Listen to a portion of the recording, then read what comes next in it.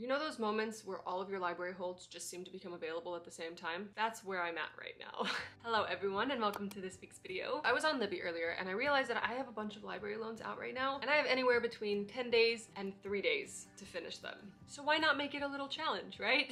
So for the next 7 days, I'm gonna try and read 7 books. It's a little after 9 o'clock right now, so I'm gonna use that as my start time and my end time. For a lot of them, I have the audiobook checked out for my library and then I have the physical book. So today we are starting out with Archer's Voice by Sheridan. I have the audiobook checked out for my library. It is 11 hours long and there are a total of, I'm gonna try to do this without spoiling it for myself because that always happens. There's 377 pages in this. But like I said, it's 9 o'clock right now, so I'm just gonna go ahead and start and we'll see how far I can get into this by the time I go to bed. So it is now 12:11. I'm now on chapter 22 and I am 59% done with the audiobook. There's a section where it kind of gives you a breakdown of your stats. It says I've been reading for 2 hours and 53 minutes and I'm on track to finish in 2 hours and 1 minute. I don't know why I was under the impression that this was a high school romance. Thank God it's not. It's very I don't want to say wholesome because it does deal with heavier topics, but it's their relationship is very wholesome. That's pretty much where we're at. Not me having to fight back tears as I do my makeup. I just listened to chapter 27, which is the culmination of everything, and I'm on chapter 28 now, and I am trying to hold it together. I can't ruin my makeup before it's done. I have things to do today. Wow. Because I'm gonna be going over 7 books, I don't want to give any spoilers. The romance starts up a little bit quicker in this than I'm usually into, but I liked it. I liked the way that it was done and it made sense for this particular story, but it was really good. Definitely pulled at all of the heartstrings. I want to hug all of them. Not Victoria. 1 book down. It's only been 18 hours since I started. We're doing pretty good so far. I'm gonna go get some work done and hopefully be able to finish and start the next book before 9 o'clock. That's the goal.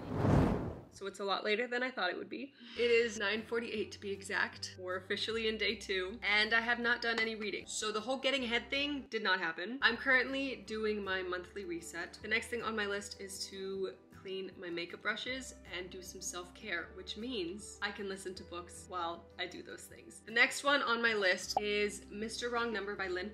I'm gonna listen to the first chapter while reading along because it just helps me to get into the world. And then I'm gonna continue with my monthly reset and just have it playing in the background. Penguin Random House Audio presents Mr. Wrong Number by Lynn. Olivia, it started the night after I burned down my building. I'm already loving this.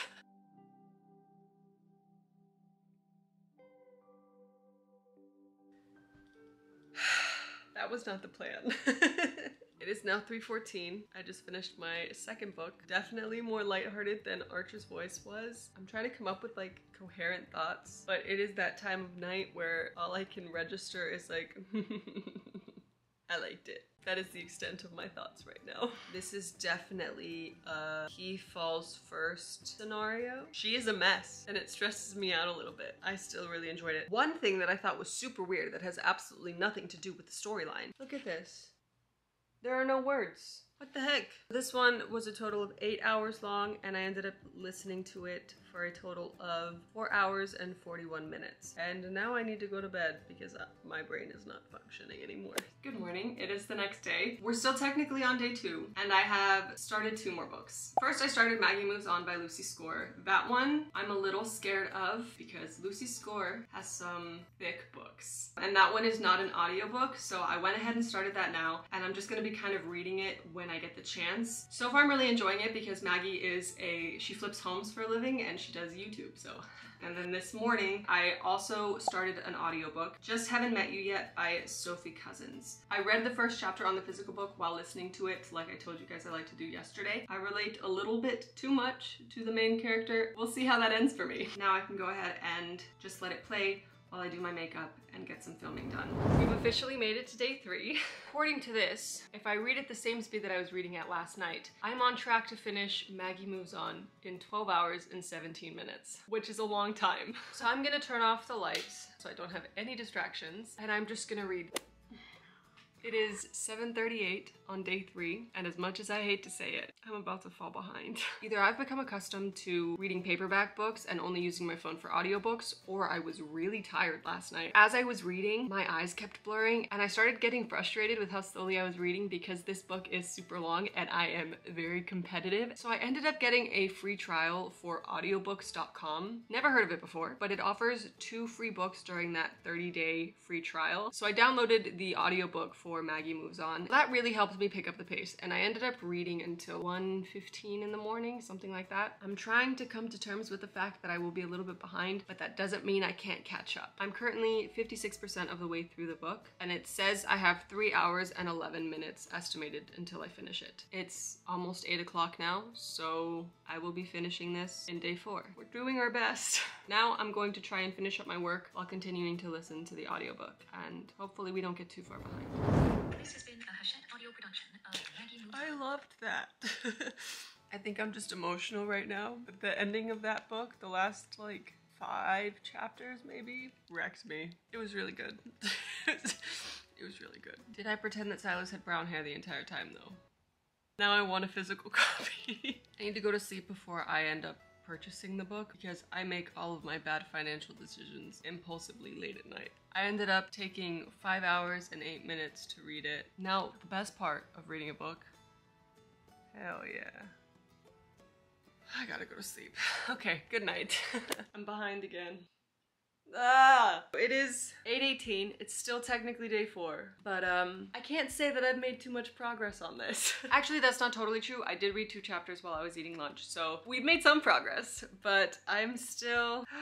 I have 3 more holds in the library that are ready for me to borrow. I'm at 18% of the way through versus the 14% that I stopped at yesterday. I am determined to start going to bed earlier though, so I will not be staying up super late trying to finish this to catch up. Instead, I'm finishing as much of my work as I can right now, and then tomorrow I can read as much as I want. I'm still determined to win this. And I mean, I'm winning absolutely nothing, but my plan right now is to start getting ready for bed around 9:30. If I'm done working before then I can get ready beforehand and then just get in bed and read longer. But I'm not gonna read past 10:30 tonight. So none of what I planned to happen last night actually happened.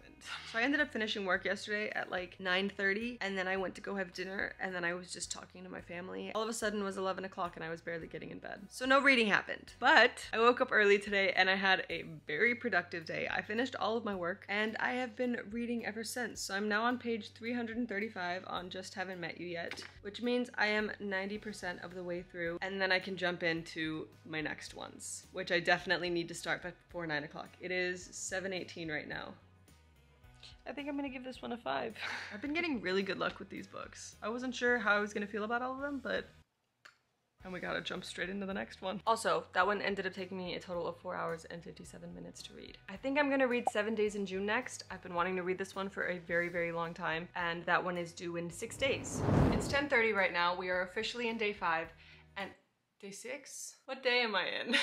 I'm 34% of the way through 7 Days in June. I have to say this one is definitely more of like a serious read than I was expecting, which is totally fine. It is definitely addressing some really important topics and I'm enjoying it nonetheless. I did end up using the second audiobook credit from audiobooks.com for this book. So I think what I'm gonna do is I'm gonna set a sleep timer for like 45 minutes and I'm gonna slow down the speed of the audiobook, and hopefully I'll be able to kind of pinpoint exactly where I was in the story when I wake up in the morning. Anyway. Who is texting me at this hour? My cousin just texted me. She just finished Reminders of Him by Colin Hoover. Should I read that one instead tomorrow? I think I'm gonna start that one tomorrow. It really doesn't take that much to convince me. So it's the next morning, we're still in day 6. I already forgot, hang on. I'm 61% through 7 Days in June. I've had a very productive day so far and I slept like the dead last night, so I feel fantastic. I have a good feeling. Still a little bit nervous though. So it's 4:44. We love angel numbers. I just finished 7 Days in June. Like I mentioned earlier, it was definitely not a fluffy romance, but it was still very good. There's chronic illness rep. It's written in third person. There's a lot of moments that just kind of like break your heart, but it was beautiful. And now I'm just gonna jump straight into book 6. We have 4 hours until day 7 starts. So we're gonna try to get through as much of Reminders of Him by Colleen Hoover as we can. There was like a deal for Kindle Unlimited, and the audiobook version of this is on there. I'm really doing the most just to get the audiobooks of some of these. I'm gonna go ahead and start it, and I'm terrified because every time I read a Colleen Hoover book, it wrecks me. This one is 320 pages, and then the audiobook is 10 hours and 17 minutes. Okay, I can do this. I can do this. It'll be fine. It'll be fine. It's just a book. It can't hurt you. Chapter 1. Kenna. I'm literally only 14% in. I've been on the edge of tears twice. I don't even know if you can see my tears, but they're there. I actually don't remember the last time I spoke to you. I'm now on chapter 26, 58% of the way through. This is so good.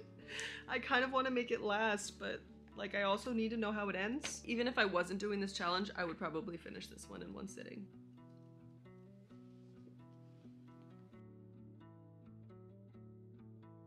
Oh my god. At 8:59. Wow. I think that's my favorite Colleen Hoover book ever. Also, please ignore the cuts on my hand. I fell the other day. This is easily the best book I've read all week. And now it is officially day 7. I think I'm gonna need the night to process this one though. So I will be starting book 7 in the morning. Oh.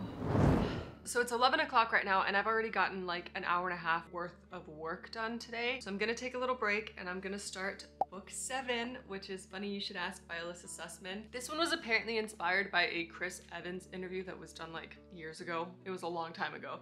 It's not super long. Does that say chapter 90? Oh, 30. Big difference. I don't have the audiobook for this one. I was really close in getting it. Have I been using them as a crutch this whole time? Maybe. So I'm gonna spend maybe like 2 hours reading right now. It has been exactly 2 hours. I am now on chapter 15, this far through. I'm actually really proud of the progress that I've made considering I don't have the audiobook. I have been able to like actually focus. Granted, this book is making it really easy to actually focus. It's basically like every fangirl's dream. I'm gonna work for a little bit, and then when it's time for lunch, I will start reading again. We did it. With 3 hours to spare, I have officially finished 7 books in 7 days. Now I feel like there's a void that I need to fill by reading another book. I went too hard in the paint for my addictive personality. So I just finished Funny You Should Ask. I'm not a huge fan of the miscommunication trope, and that is definitely in here. But I love Gabe Parker so much, part of me doesn't even care. If you've ever been obsessed with a celebrity, then this one hits different. It's definitely a more lighthearted, easy read than some of the other books that I read, but I feel like it was exactly what I needed. And I think it was the perfect way to round out this challenge. Even though I was on a time crunch, I feel like I still thoroughly enjoyed all of the books that I read. I also got very lucky in the fact that they were all either 4 or 5 star reads for me. But I'm gonna go ahead and end the video here. Thank you for following along on this journey with me. If you enjoyed this video, please make sure to give it a thumbs up, subscribe, and hit the notification bell so you never miss a Friday upload. All 3 of those things also very much help support my channel, so I appreciate it a lot. And I will see you guys all in next week's video. Bye!